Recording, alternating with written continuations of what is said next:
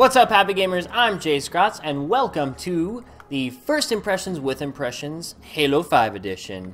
If you don't know already, what I do with First Impressions with Impressions is I do my first impressions, I give you my first impressions of a new game, and I also do some impressions for you. Now, sometimes I do good impressions, sometimes they're not so great.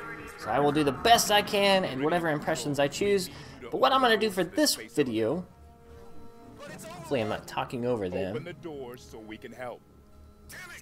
Anyway, what I'm going to do for this video is I'm going to give you my first impressions with a little bit of gameplay here, but I'm also going to throw in some random impressions. Okay, I think I've done them before the video, but this time I'm just going to throw them in the middle.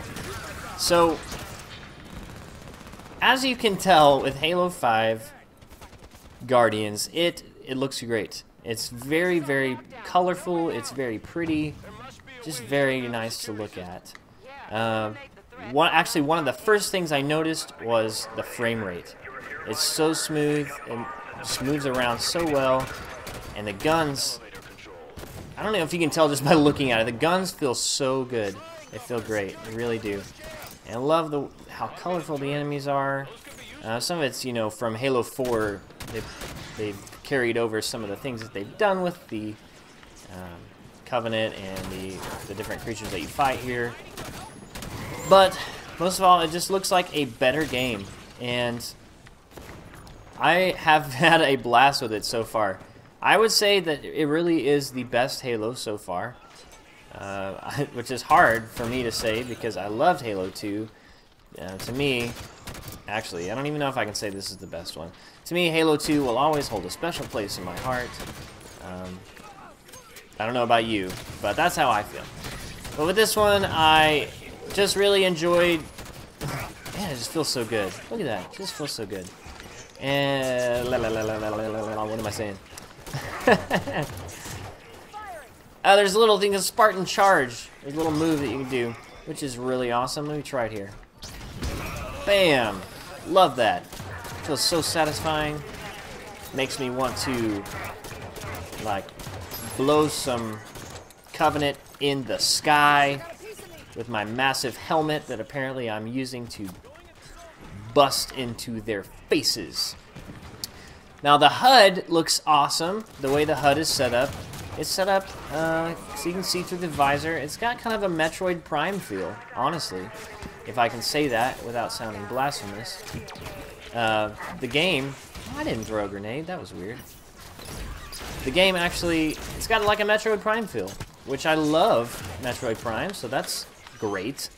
That's not a bad thing at all. I don't know about you, but Metroid Prime is awesome.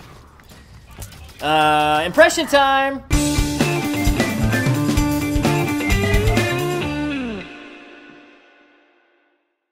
Alright, so I have to do this impression with a cup, and you'll see why. If you want to know how to do this impression, this isn't the greatest impression, so, like, don't troll me, please.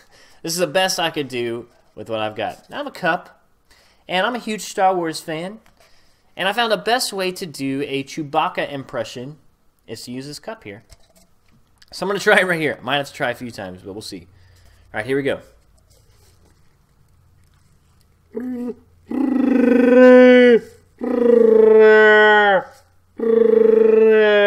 of feel like an idiot doing this. Yeah. Anyway. Chewbacca! Okay. Back to Halo 5. So far, the story is great. I love, there are two main characters this time. The Master Chief, obviously, and Spartan Locke. Locke is a really awesome guy, really awesome black dude, if I can say that. I love that they're putting black people into games and movie stuff. They're giving them more prominent roles, like Star Wars, for example. It gives a nice change to the normal white cracker main character consistency thing. Anyway, Locke is awesome. He's really hardcore, and the Master Chief obviously is great. And speaking of Master Chief, one thing that I really love about Master Chief in this one specifically is how vocal he is. He's so vocal. He talks about everything. And if he sees something in the area that maybe you might not see, he'll say it. Like if there's an elevator that you need to use, he'll say, hey, elevator, or something like that, you know. If there's a gun that you could pick up, a special gun you could pick up, he will say, hey, there's so-and-so gun, or this type of gun, whatever. So that's awesome. I need to switch seats here because they are not going to use the gun right. So, yeah, they give Master Chief a little more personality, which, you know, I'm not there yet, so don't spoil it for me. But there have been rumors that he's going to die in this one. And we'll see. Actually, right now, in this mission specifically, we are searching for him. So, you know, especially if he is going to die in this one, it would make sense for them to give him more personality. The cinematics are great. Man, the facial expressions, the way that the characters move whenever they talk is so realistic. In fact, I have not seen characters more realistic than this very often in games nowadays. Now, there are some games that they spend more time on that than they do anything else, but for the most part, you won't find the way that these characters move and the way that they talk and their body language. You won't find that really in too many video games. Oh, is it time for another impression? I think it is.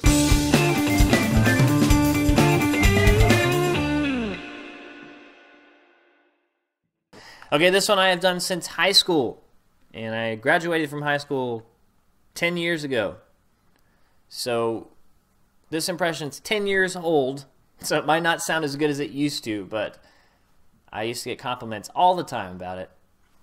Here we go. This is Gollum from The Lord of the Rings. You ready? All right. What's hello, precious? What's hello, eh? Hello. Hello. Master Chief and hello? Does he die? Master Chief. Yes. My precious. Yeah, I'm just kind of a weirdo. I'm sorry. Anyway, back to Halo 5. That was the last impression for the video. So probably going to be like, well, I don't want to watch it anymore. But Halo 5 is awesome, so keep watching it. You better. It's something I love that is way different from any of the other Halo games, is that your squad members, your squad mates, are actually smart.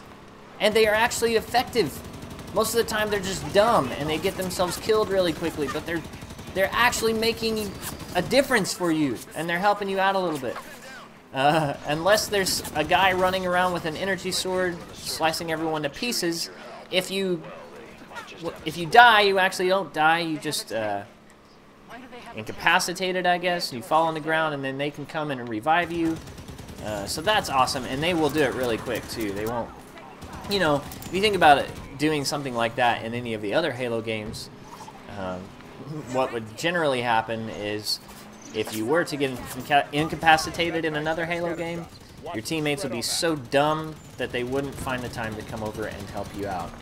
But in this one, it's all about you. They do love you. Who are you? And what are you doing? My driver is absolutely awful. But your teammates, your squad mates, whatever you want to call them, they love you so much. They'll do anything to help you out. They do not want you to die. And also, they do not die either. Like I said, unless there is a zealot running around with an energy sword. So anyway, guys, those are my first impressions for Halo 5. It's a great game. It really is. And it's getting killer reviews right now. Better reviews than, just like with Assassin's Creed. What are you doing? Okay, I'm driving. You stink. And it's because you're a woman, isn't it? Yep. Women are terrible drivers. Anyway, it's a great game. It's getting really good reviews. Just like with Assassin's Creed, it's getting better reviews than a Halo game has gotten in a while. So pick it up if you've got the extra money, if you got the extra cash, and if you've got the extra time. And if you don't like it, don't blame me. I love you. I hope you stay happy. And I will see you next time. Alright. You need to die. Okay. I'm getting out so I can kill this thing. Got him.